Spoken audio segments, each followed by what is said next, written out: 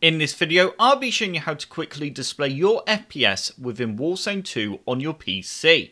So the first thing that you need to do is just launch the game, and you then need to click on the settings cog in the top right hand corner. Next, you need to go down to interface. You now need to scroll down until you come across telemetry. We then need to click on show more. You will now see a list of different options. So the option we're looking for is FPS Counter.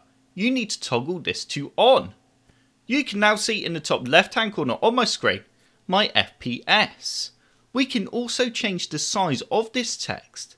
So if I scroll down a bit more, you can see the telemetry label size. At the moment it's set to default. If we click on the drop down menu, we can click on larger. So although it's not made much of a difference, it has made it a little more clear. So when you're running around on the Warzone, we can now see what FPS we are getting. If you then scroll up a bit more again, you can see there's lots of other different options you can toggle to on. So these options really do come in handy. In fact, I tend to keep a lot of them on when I'm playing Warzone myself.